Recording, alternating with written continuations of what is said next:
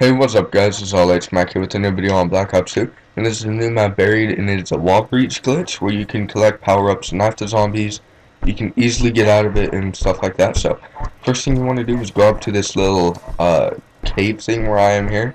It's in the mine shaft. You'll have to find it. Sorry, I don't know where to actually go, but it's right above Speed Cola. It's right in that shaft right there.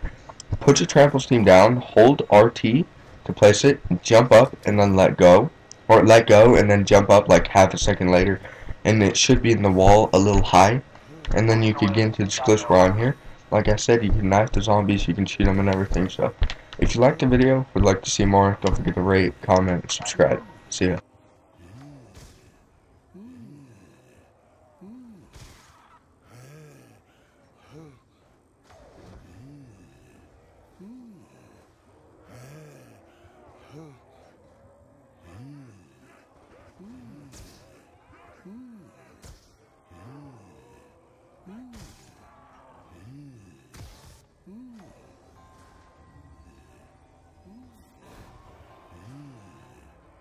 I refuse to lie down in the face of adversity!